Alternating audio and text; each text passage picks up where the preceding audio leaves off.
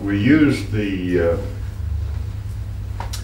ring as an antenna, and Hans Becker, who's one of our top technical people, started at noon, and we got a graph like this with a plateau at sunset down to midnight, back up to sunrise, a little plateau, and then back up to a peak at noon. And what we discovered was that this is a gravity function. And in this graphic, we had some little wiggles on the line here. A big peak in here, another one over here.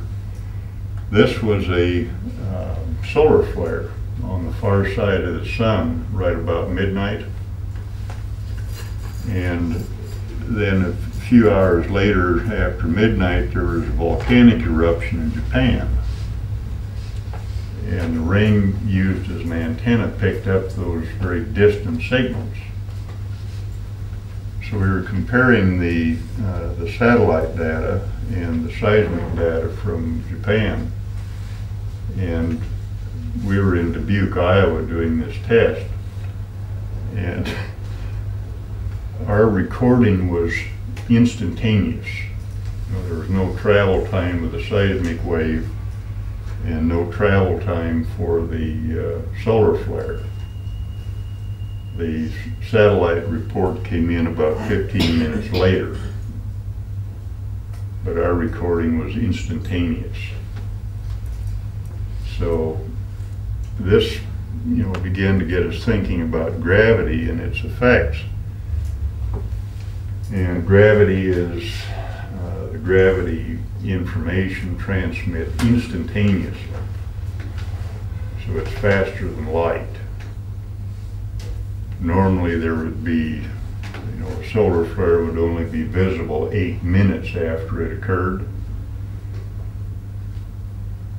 And there's some delay in the satellite transmission. So our discovery here was that we had instantaneous communication faster than light. And subsequently, we've run into Dr. Muller's information out of Germany. The name is Hartmut.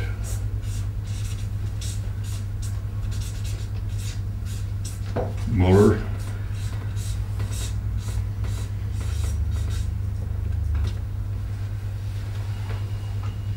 And you can look him up on the internet. Very, very exciting information if you have any interest in science. It just absolutely makes things so much clearer than anything I'd read in the science area previously.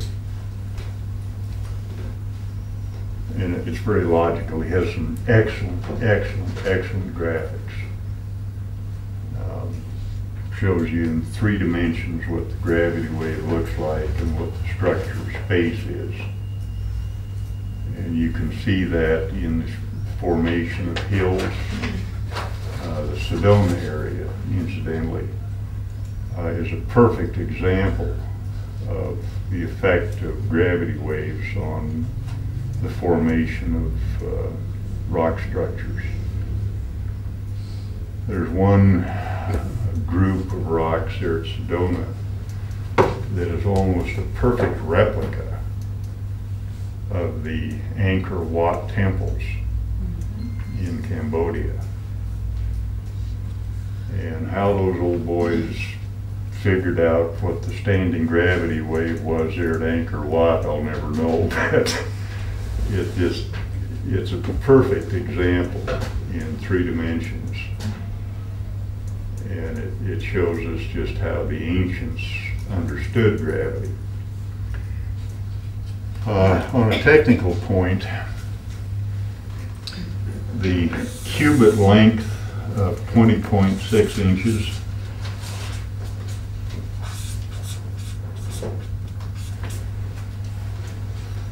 is what we use in the ring technology, and I include the coils and the harmonizers.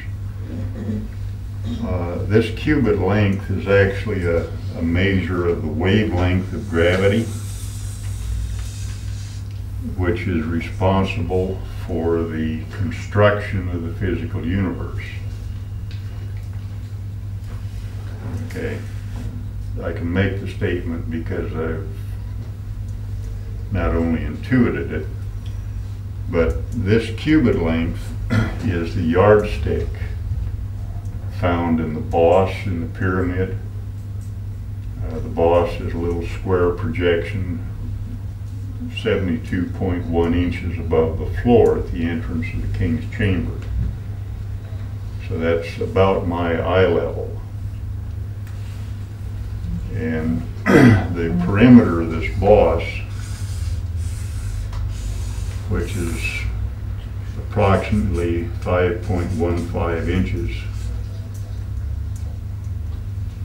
on the side,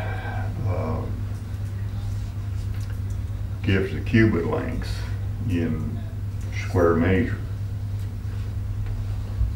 And we discovered in Hans Becker's lab that when we make a cubit length of wire and join the ends together in a ring, that we have a natural resonant frequency of 144 megahertz.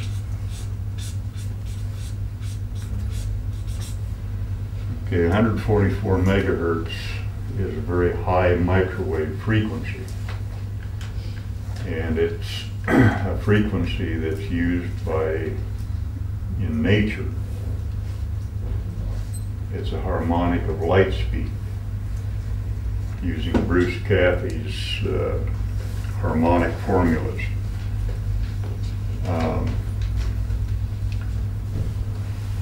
144 megahertz is approximately the frequency of certain brain waves in the higher states of consciousness.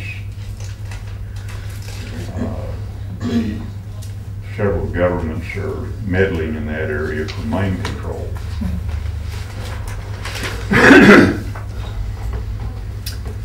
We just discovered that recently. And